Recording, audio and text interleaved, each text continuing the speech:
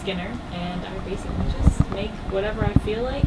I'm mostly into monsters and kind of whimsical forest scenes. I went to Appalachian State University. I got a bachelor's degree in studio art. I also got a minor in apparel design.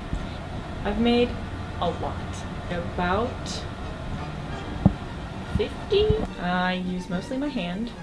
I hand stitch almost everything because I can get the precision that I want, but I do, for larger things, I use my sewing machine too.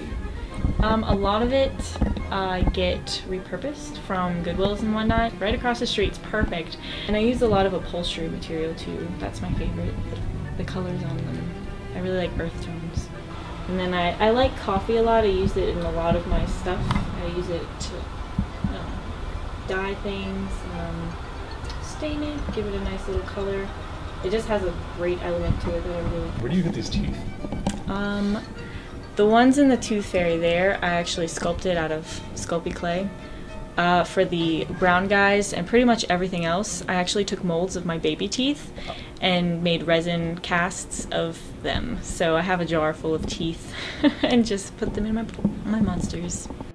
Sometimes I just come up with an idea and I just want to just make it. I don't even want to draw it because it's just extra time. I don't feel like it.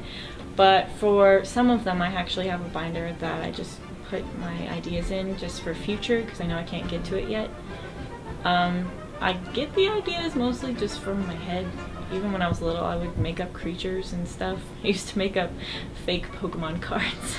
That's good. So I've always been into monsters.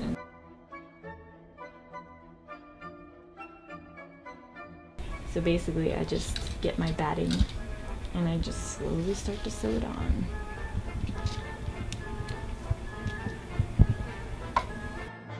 I just want to build up the body shape with this fluffing stuff because I don't want it to be too hard. I like the soft texture of it. And just cover my wire bit by bit and layer it up.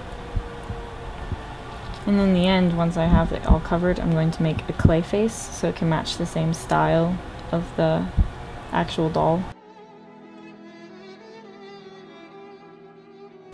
The flea guy, that is overbeaten flax. I was in a fibers class. It was sculpture based, and they introduced us to this flax material, which is basically overbeaten water or paper pulp, which is awesome. It reacts totally different than paper and it kind of shrinks down, and I loved the texture for it, and we got to experiment with that, so I just wanted to make some kind of peeling, molting bug thing.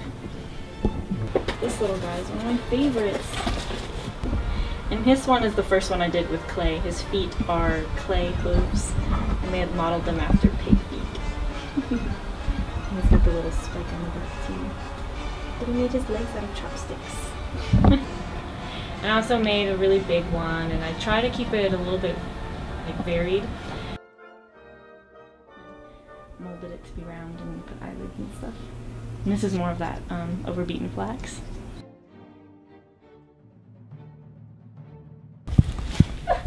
So this is what the baby is. The big one's huge. And the teeth, I took some cow teeth and made molds of them. So these are resin casts of some cow teeth. My main goal is for this huge gallery piece that I want to do sometime. Way in the future once I'm more prepared and have more, but I'd like to do a kind of a museum setting where you go in and you can see all my creatures and kind of experience them. And I'm going to have information, and it'll almost be as if they really were alive.